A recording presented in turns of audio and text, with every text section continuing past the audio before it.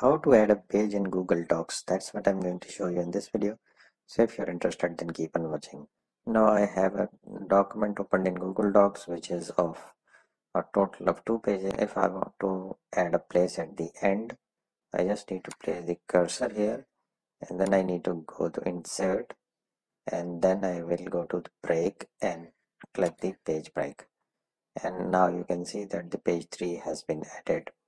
In case I want to add a page after the page 1 and before the page 2, the method would remain the same. You can just click the cursor at the end of the text of the page 1, go to the insert, click break and click page break. The last point that you can add a page break with the help of a shortcut also. As you can see that alongside the page break, you can see there is a shortcut control plus enter. Now if I click here and I do control enter, you can see that another page has been added.